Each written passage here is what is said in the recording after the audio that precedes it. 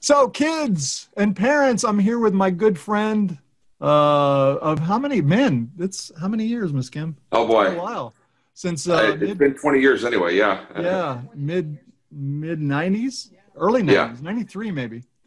Wow. Steve Sjogren is an author, and he's written like some amazing books. The first one that I was aware of was called Conspiracy of Kindness, Right. and it's a great book. It has changed the culture of the church in a lot of different areas. Mm.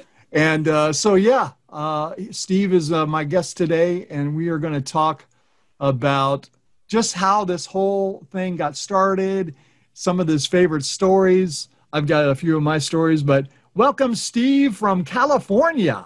Hey Jim, good to be with you guys. Thanks Yeah. so much for helping us with this. This is an amazing opportunity to talk to you and reacquaint with you, and just some of my favorite memories of our time in Cincinnati at the Vineyard was, just some of the kindness things that we were going out and doing.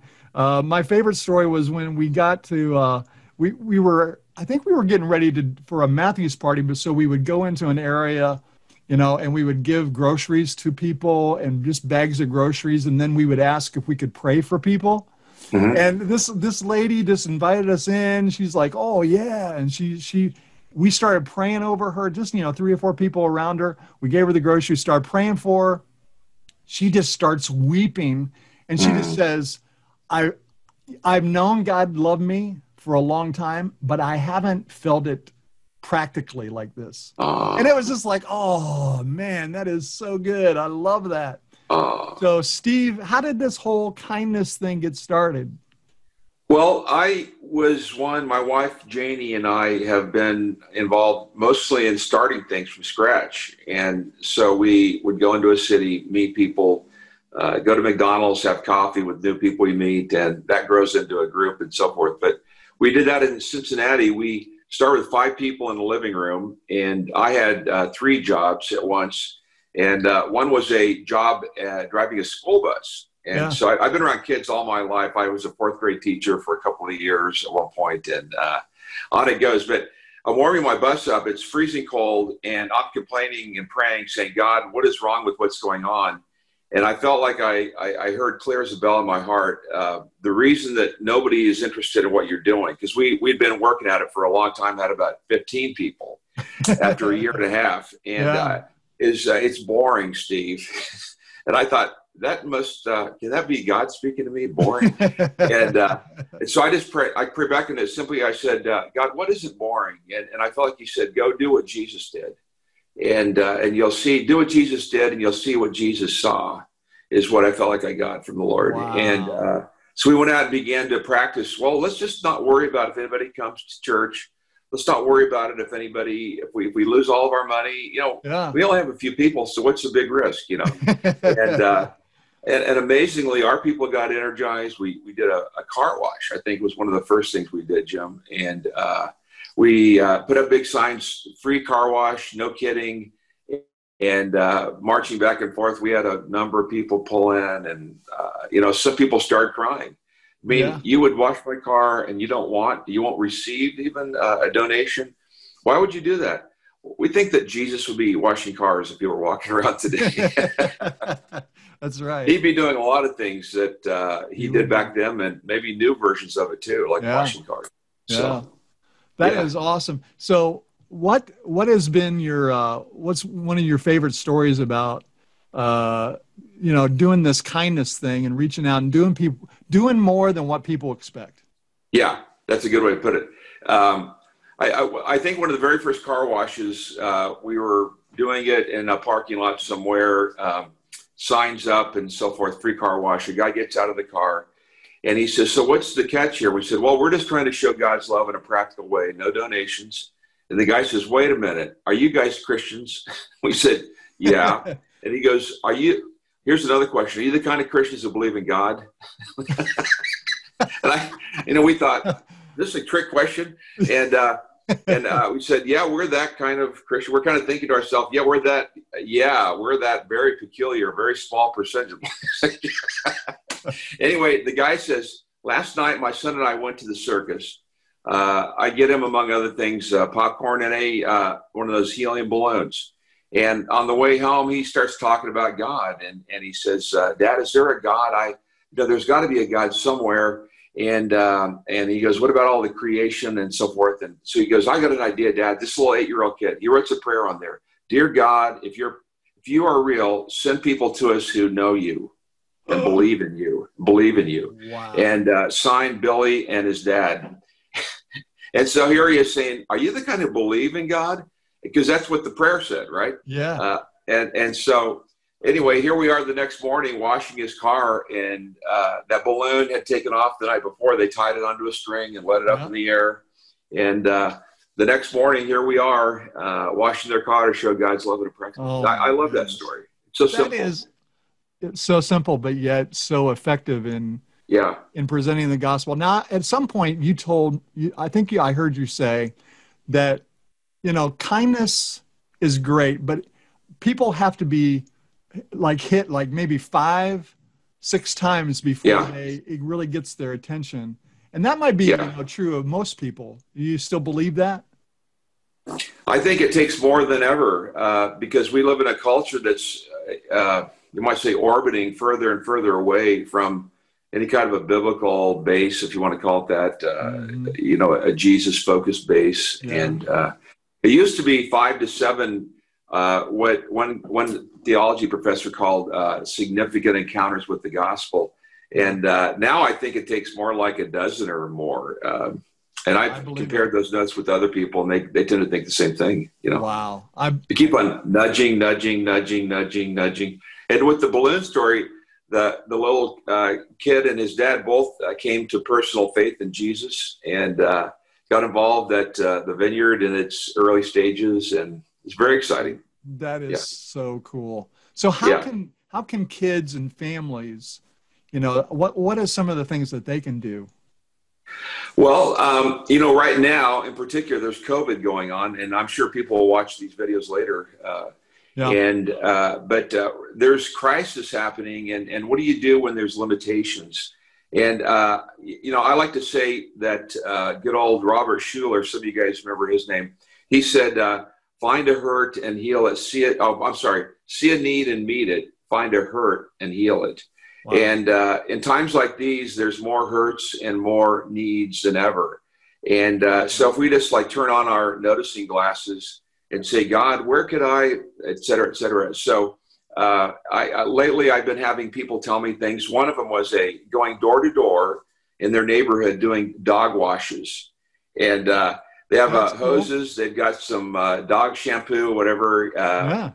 Cats, if the cats will tolerate it, why not? That might not happen. You might get a scratch.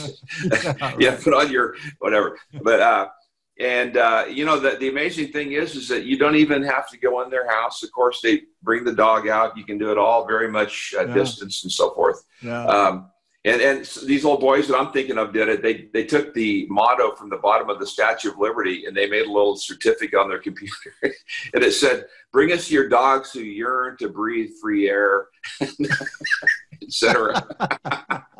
Your weak and weary dogs, and it was so cool because the neighbors were going, "Let me get this straight. You're 8 years old and you're showing Christ's love in a practical way." And I get chills retelling the story because. What purer way to do that than with an 8-year-old, That's amazing. Yeah, I remember going, so at the church where we worked, there was this big closet. And I remember going in the closet and seeing how many rakes were in this closet to go and to rake leaves. That's one thing that, all the leaves are kind of falling down right now here in Virginia. And that can be something that you guys go do. Just say, hey, can we rake your leaves for you? And that is a huge blessing for people. And I know a lot of communities have they'll vacuum them from the gutter if you have put them in the gutter. So that could be something that families do together, and you don't have to, you can be socially distanced, and that'd be a good thing. So, absolutely. So what's your project that you're up to now? Well, again, with all the COVID thing going on, but we live Los Angeles, like you mentioned. We're on the eastern edge in a college town, but it's not like a state college. It's more, it's very expensive colleges that are very kind of high level, if you will, high whatever. And there's no sororities, no fraternities, for example, but there's a lot of people coming into town from other parts. So there's gum that people drop on the sidewalk. It's a nice area. So I've been going out and scraping the gum. I looked on Amazon, and they have scrapers that have a handle on them about 4 feet long. Yeah. I have a vest that says kindness in progress. And at the bottom of it is our website. And I get more people stopping me saying, really nice of the city to do this. And I go, oh no, again, why would you do that? And I just think that Jesus would be scraping gum, among other things. And now, Jim, this is really kind of a cool, it tells you where people are. I've always believed in that kind of a Jesus who would be willing to scrape gum. Yes. And again, getting chills, because I believe, this is a little spin that's a little different. I haven't always thought this way, but I do now, is that deep down, people really do want to know and obey God. And there's layers between where they are and that deep down part. But I'm convinced that, by and large, people really want to know the Lord, Well, they want to know him in a way like, so the story we're telling the kids this week is when the widow, went into church and she gives her till 2 pennies.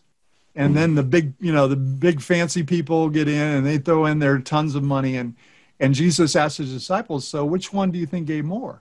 And then I don't know if it's happened this way, but in my mind, I can see them starting to say, well, and then Jesus just stops them and says, no, it was the lady who gave everything that she had. And in a culture where we give as much as we need to go that next step and to give people more than they expect, it's just like, when I got that $40 tip, it was like, what? This is amazing. And so I challenge the kids all the time to be thinking of what they can do, just like Jesus showed us how to do it, and take that next step and go beyond what you think people are going to expect, and do the thing that's going to blow them out of the water and show them that God loves them in that practical way. It's such a powerful thing. And surprise them. That's what you're saying, really. And surprise them. That's a good. What kind of people would wash your toilet? Is one of my favorite projects. What kind of people would come to your business and wash your toilet to show God's love? And we have more stories, Jim, about that. That's just astounding. It's an amazing thing when. You start to show God's love. It's one thing to talk about it.